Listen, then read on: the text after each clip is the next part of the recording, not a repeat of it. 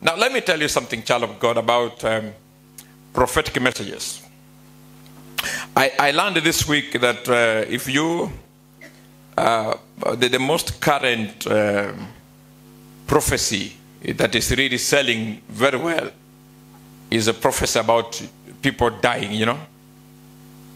Prominent people dying. Now, the Bible says everyone that is alive should know that they will die. It is something that is for everyone, whether a prophet, a teacher, a doctor, a politician, whoever. It doesn't need to be a very serious prophecy. One thing that every prophet should know is that there is what God tells you, and there is what God sends you to tell the people. I think that's where there's a problem. Most prophets do not know that God confides in you. God trusts his prophets. He speaks to them. They are his mouthpiece. But again, they are his friends. That is what God tells you. Even you as a mature believer, that is what God tells you. Not because he's sending you, but because you are his friend. You are talking. The problem I have seen with most of our prophets is that they do not know, they do not have the ability to differentiate between what God is talking to them and what God is sending them. It is not every message that a prophet receives that is supposed to be communicated. There is a message God communicates to you using the prophetic signals, but his intention is that you analyze it, you reason it out, and by the power of wisdom, you will communicate it in a manner that is not antagonistic at all. Praise God. Even when God sent prophet to King Hezekiah, the message was not like you are dying. The message was, put your house in order. That is why he never died. He was given more days. Because he made a decision that outruled the prophecy. The decision was above the prophecy. Every prophecy is not a must happen. A prophecy becomes effective after it has been spoken, not when it has been received. Because a prophecy is a communication received by the prophet. Then when it is communicated to the intended audience, it becomes a prophecy. But when a prophet receives the message, it is not a prophecy. It's a message. When you give it to the people, it becomes a prophecy. So if God gives a prophet a message that you will have a house or buy a car, and the prophet dies before communicating the message, that message will never come to pass. These messages come to pass when they have already been communicated. And that's why the prophets of this nation should be very careful on some utterances. Because when this word has been spoken, it becomes effective. And that's why we must be very careful. A prophet cannot just be issuing curses. An anointed person cannot just be issuing curses. No. It is, the Bible recommends that we become quicker to bless.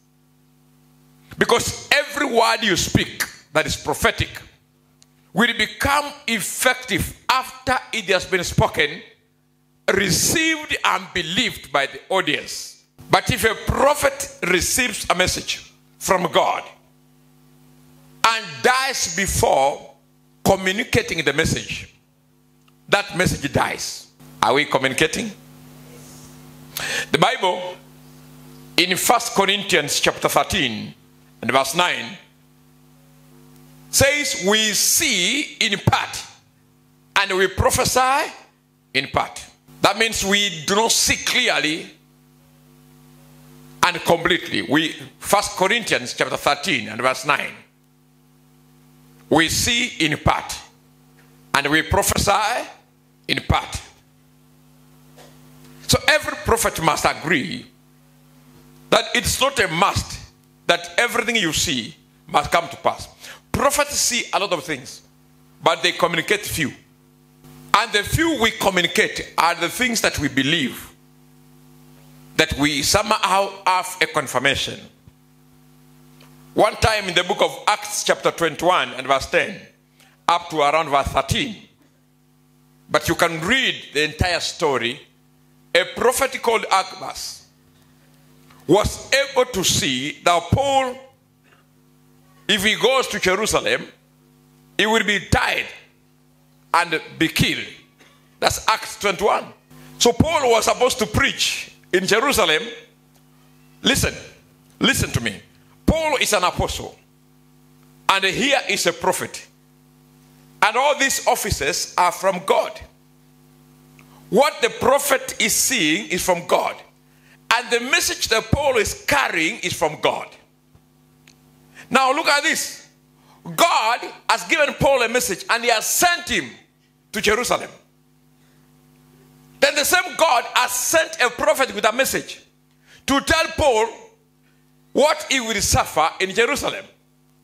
It is up to the apostle Paul to decide whether to obey the prophet and not to go, because the prophet is speaking from God, or to obey the Holy Spirit and go. Paul, being an apostle, under what we call the apostolic persuasion, he refused to be scared by the prophetic message. He did not tell the prophet that what you are seeing is not true. He knew that whatever the prophet was seeing is true. But he had a conviction and a persuasion that God will help him to deliver the message. And when you read the Bible, when he arrived in Jerusalem, he was received gladly by the brethren. He spoke the message. He even spoke to the elders.